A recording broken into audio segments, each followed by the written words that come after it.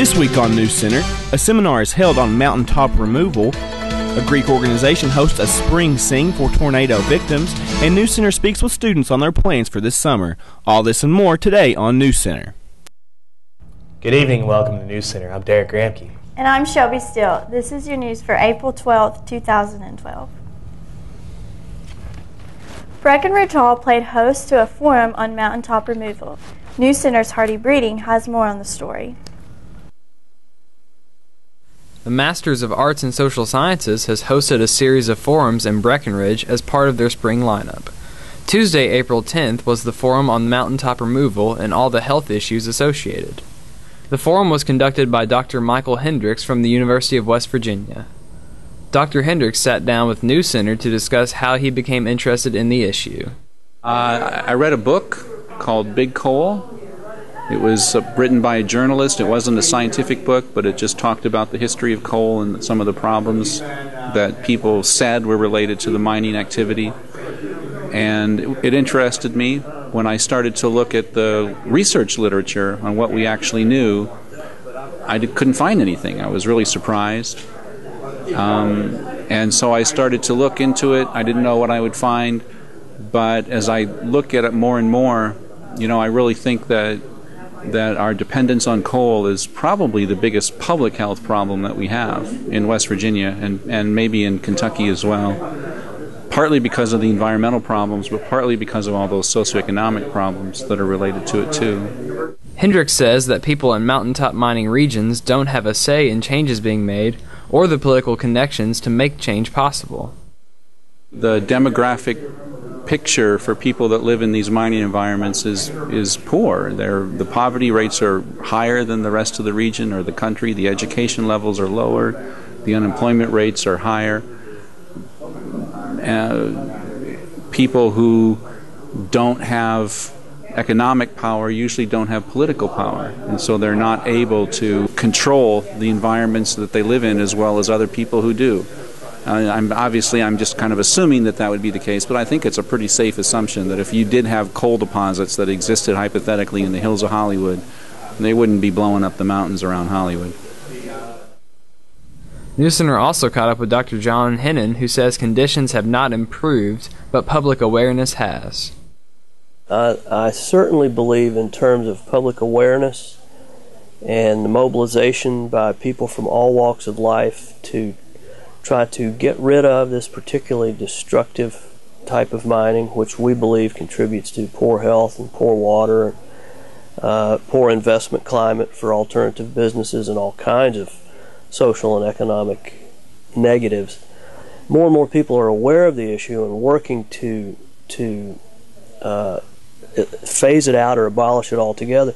But at the same time, the coal industry has been very successful in obstructing any of those efforts. They have a very powerful lobby, not only in Kentucky but nationwide, but especially in Kentucky.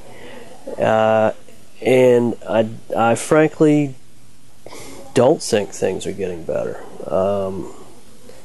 except in terms of public awareness and a knowledge base for how bad this type of mining really is. But in terms of political progress, it's been very slow. Reporting for NewsCenter, this is Hardy Breeding.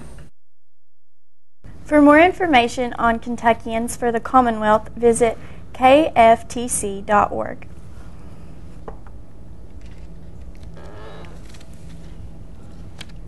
Last week, Sigma Phi Epsilon held a choir competition at Budden Auditorium. NewsCenter's Cody Pierman has more.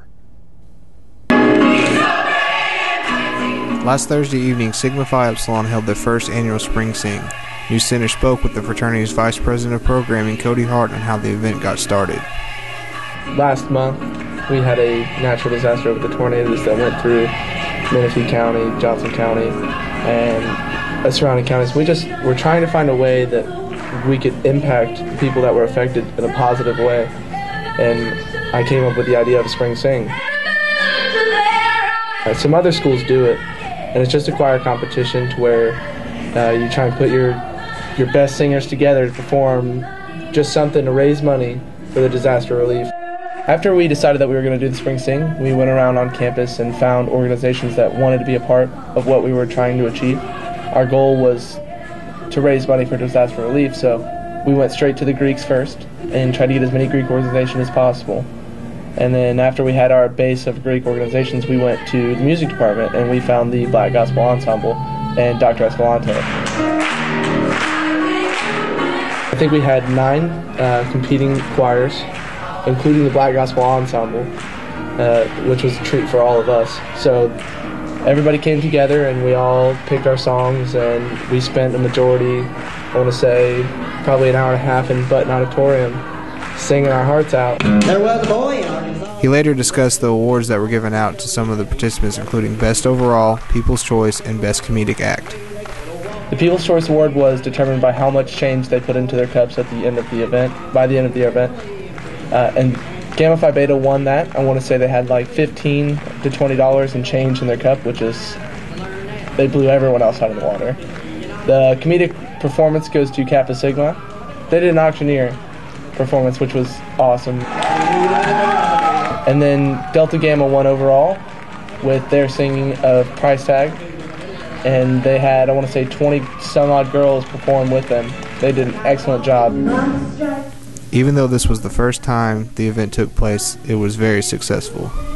Spring Sing raised over $700 for the tornado relief, which is a great accomplishment for us. We were hoping to just make a couple hundred, so $700 was a great accomplishment. We see it improving over the next couple years with future participants increasing and things like that, but $700 for tornado relief was absolutely unbelievable for our first time. We plan on doing Spring Sing from here on out. It won't be for tornado relief after this year probably, but the idea is still the same. We're still going to find something that everybody cares something about, enough to raise money, and we're going to go ahead and donate all the funds to that. So hopefully we can keep this going, because I had a great time at Spring Sing, and I hope everybody else did. Reporting for NewsCenter, I'm Cody Perry. We'll be right back after the break with Haley Murphy and a quick look at weather. Need a way to find new music? Tune in to WPRC. Also hosted us Signal in the Sky, featuring new and current independent artists. Eric Riddle's Electro World, featuring dubstep and electronica.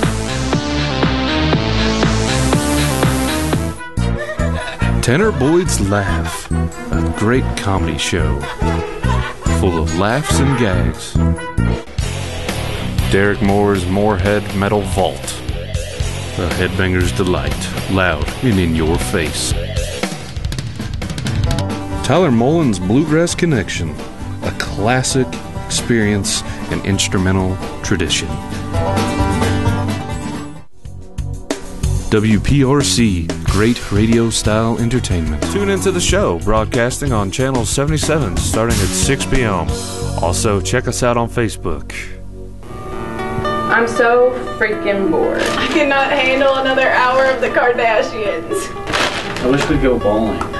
Me too. Great.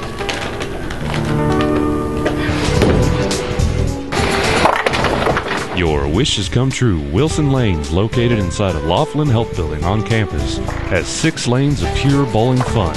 And now with automated scoring. $2 per game and a $1 shoe rental. How could you pass this up? For those students with places to go and no car, don't forget to ride your bike. Riding your bike can be a quick way to class, and it's also an enjoyable way to ride through town. Just remember to pay attention and be safe. For over 25 years, the Kentucky Folk Art Center has provided the community with some of the finest folk art pieces amongst the region. The first floor gallery displays a periodically alternating exhibit of the center's most impressive permanent collection, as well as a wide array of unique items for sale at its gift shop, such as jewelry, sculptural pieces, alongside t-shirts. The second floor hosts several different folk art exhibits throughout the year. Visit the Kentucky Folk Art Center Monday through Saturday from 9 to 5, located at 102 West 1st Street in Moorhead, Kentucky. Welcome back to News Center. I'm Haley Murphy. Here's a quick look at your weather for today. As you can see, the current temperature around 56 degrees and sunny outside. Definitely a big warm up from this morning as we were seeing frost when we stepped out our doors. So a lot prettier day today. Take a look at our record temperatures. As you can see, back in 1930, we had a high of 85, so nowhere near that today. 1976, a low of 24, and we are definitely seeing temperatures close to that this morning, so obviously it warmed up quite a bit. Take a look at our state map, courtesy of WKYT. As you can see, not much going on. A little bit of showers down towards London, but other than that, clear overall. Take a look at temperatures across the Bluegrass. As you can see, 57 down in London, 57 in Jackson, 56 in Lexington, 58 over in Ashland. Take a look north towards Covington, around 59, the Capital around 57, Louisville around 59, and Bowling Green around 62. So pretty consistent across the Bluegrass. Not too bad overall, looking to be a really pretty day. We'll take a look now at NewsCenter notices, and we'll be right back.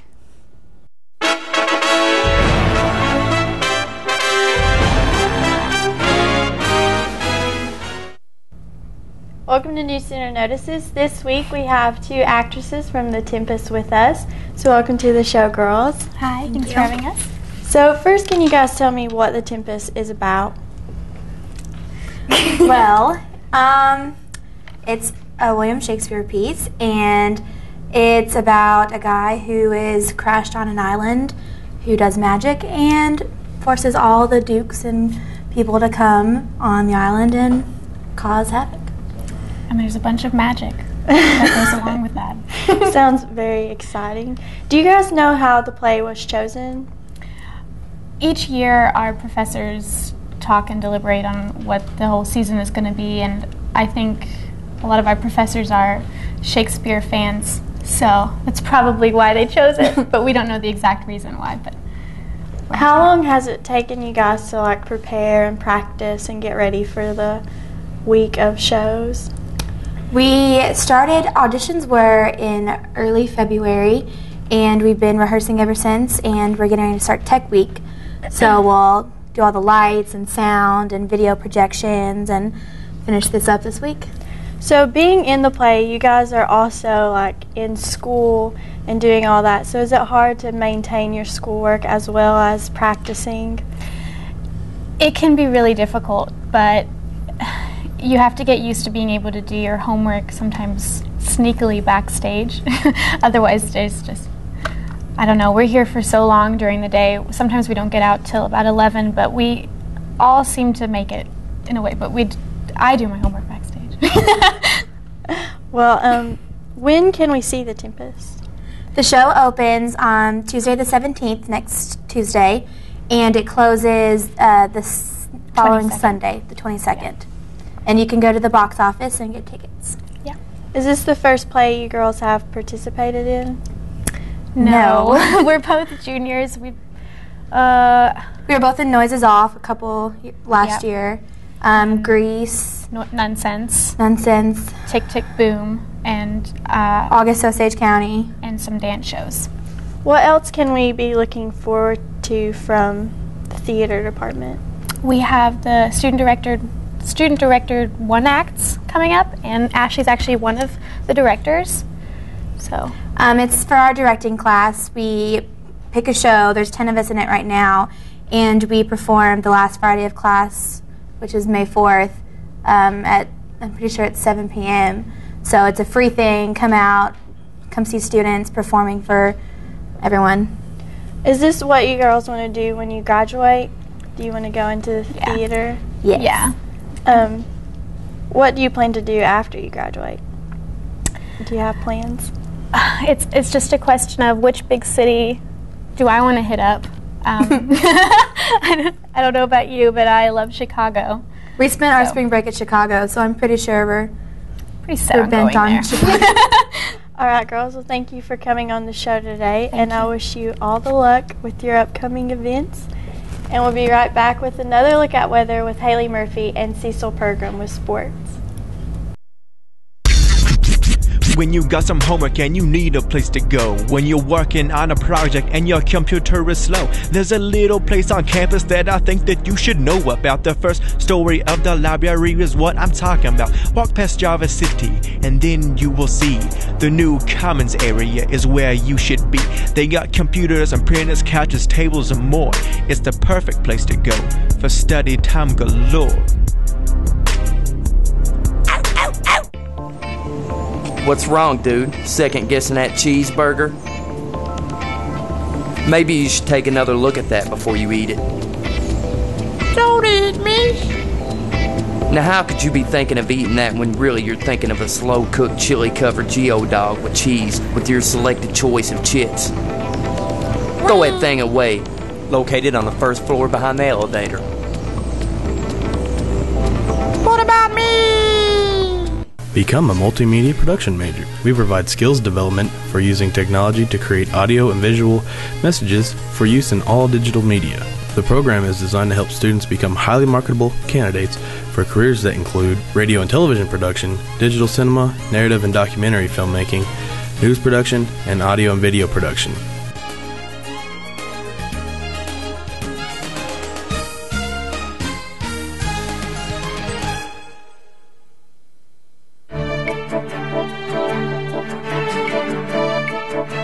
Eagle Trace Golf Course is just minutes from Moorhead, Kentucky, right off the Sharkey Farmers exit. Bring your friends and family for a fun and affordable round of golf. The course features a driving range, putting green, and a special discount for MSU students.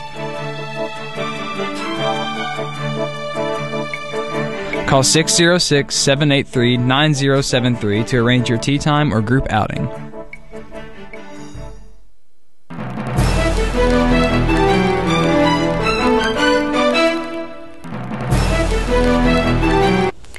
Welcome back to NewsCenter. Let's take another look at your weather. As you can see right now, around 57 degrees in Moorhead and very sunny, so it's turning out to be a really beautiful day. Humidity around 37%, and a little bit of a breeze, 3 miles per hour east, so not too bad at all. Take a look at our temperatures across the Bluegrass, maps courtesy of WKYT. As you can see, 57 in London and Jackson, 56 in Lexington, 57 in Frankfort, 59 up in Covington, 58 over in Ashland, 62 around Bowling Green, and 59 in Louisville. So overall, pretty consistent temperatures, looking to be a pretty good day. Not as warm as we'd like, but it's getting there. Take a look of our radar across the Bluegrass. Not much going on. A little bit of a storm system down here, but probably not going to produce anything. Maybe a couple clouds overnight, but it should stay pretty clear. Take a look at our national map. You can see pretty clear overall. A little bit of a storm system around here that might come and push its way in over the weekend, but probably won't affect us too much until Monday or Tuesday. We'll be seeing some storms then. It'll stay clear all weekend though. Take a look at our cloud coverage. You can see from the satellite that storm system moving in should stay pretty clear, like I said, not too bad, and should be a beautiful weekend. Our temperatures across the country, you can see we're looking at around the 50s over towards us, 53 towards the coast. Down in Florida, only around 85, so still, pretty warm down there, but they've seen warmer too. 70s over near Texas and 54 out near California, so a little cooler across the country, and especially near us, as we'd like to see some warmer temperatures.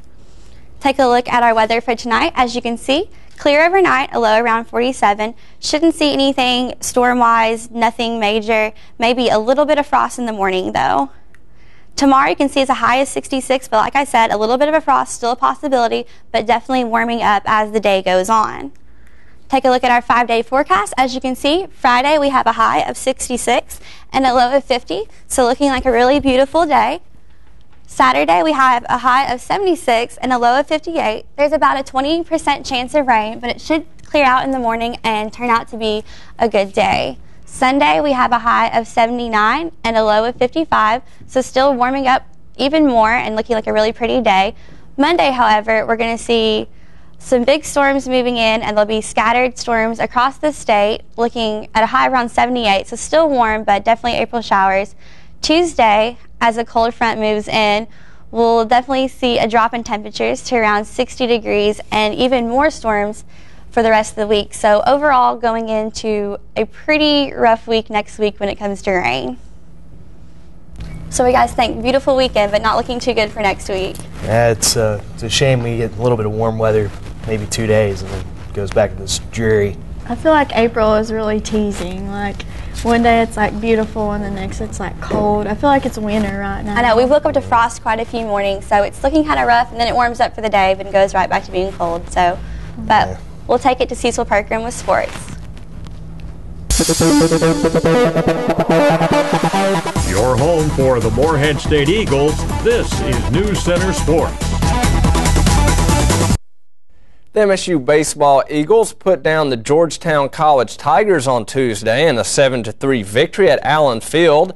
The 19-14 Eagles won the match with the multi-hit performances from designated hitter Eric Boehner, third baseman Andrew Deeds, who ranked second nationally coming into the game, and catcher Drew Williams, who went 3 for 4 with a stolen base and 3 RBIs.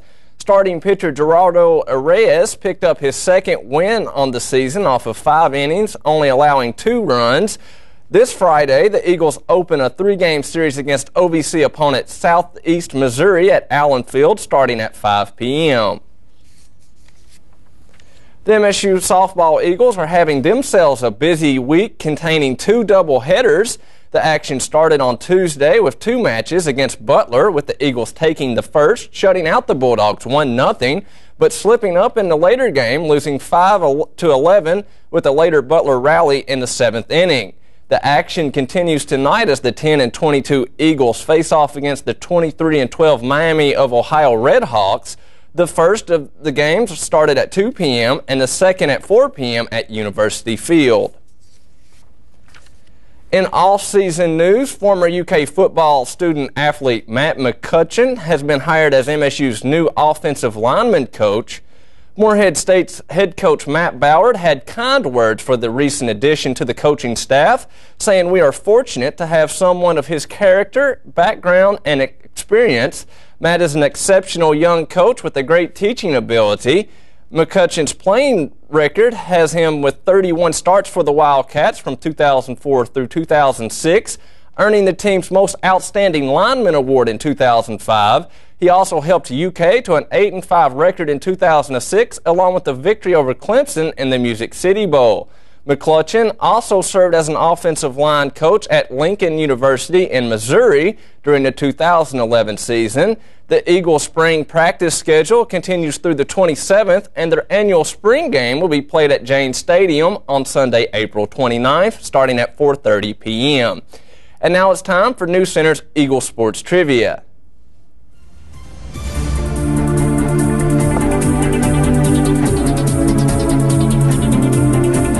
Where are the MSU baseball Eagles ranked in the Ohio Valley Conference standings? A, 3rd, B, 4th, C, 6th, or D, 8th? Haley, what's your guess? I have no idea. I'm going to go with B, 4th. That's the answer, B, 4th. I have a lot of faith in our Eagles, so I'm going to say A, 3rd. Okay, actually the answer is B. The Eagles are actually tied for 4th place in the OVC standings with Tennessee Tech at 5-4 in conference. The Eagles are just 1 win away from doubling up their win total from last season.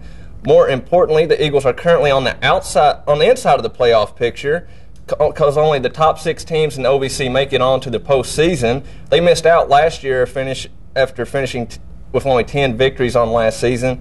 Coach Jay Sorg is in his 5th season at MSU, and he's never had the experience of a winning season so far.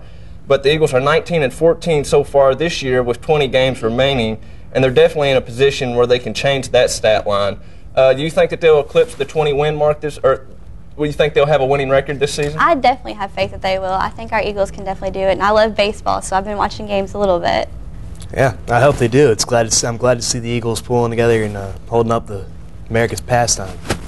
Here in the past couple of years, we've had a lot of pros that come from the university, and looking ahead at their schedule, out of the 20 games left, there's 9 of them home games. So you just got to take care of business at home, and then everything will work out for the Eagles. Up next is Sports Calendar.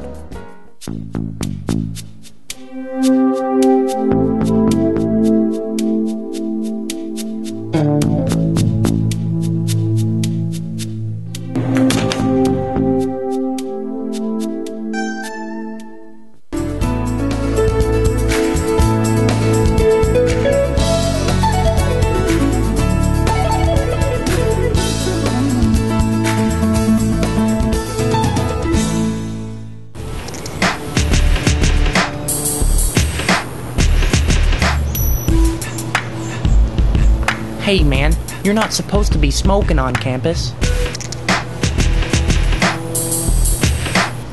Don't listen to him. It isn't like anyone's gonna know he's smoking a cigarette.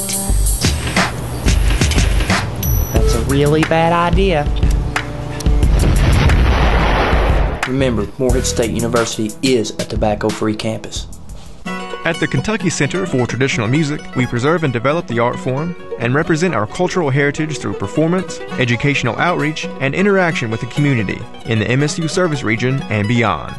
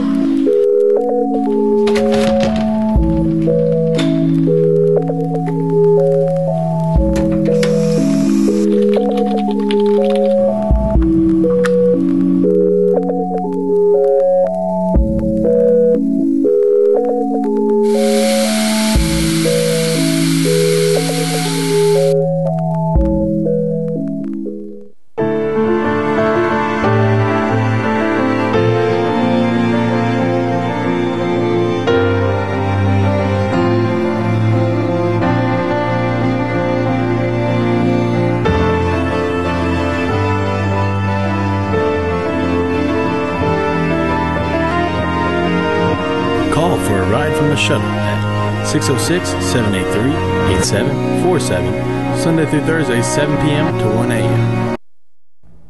With only 3 weeks of classes left before the finals, NewsCenter caught up with students on campus to hear about their summer plans. I recently got a house, so I'm going to be staying in Morehead over the summer, and I'll be working on campus as a SOAR orientation leader. My plans for the summer are to go back home and try to work a little bit and raise a little money for next semester and just hang out with a couple of friends I haven't seen in a while and get to know my family here a little bit better. My summer plans are to go to the lake, hang out with my friends, grill out, probably do some landscaping, and just have a good time in Morehead, Kentucky. This summer I will be going back home to northern Kentucky to work my summer job with a photography company, and occasionally I'll be coming back down to Morehead to work with my sorority, Kappa Delta. My summer plans are to go home, and I'm going to have a job in the engineering field at an office from my hometown. But I'm also going to be back in Morehead a little bit as working as an orientation leader for the incoming freshmen, and also doing some work for my fraternity. This summer, I plan to work at Camp Discovery, which is a summer camp. It's a day camp for children. It's like impoverished, kind of. And I was there last summer, and I really hope to return because I'm an education major. And I also plan on attending a few music festivals.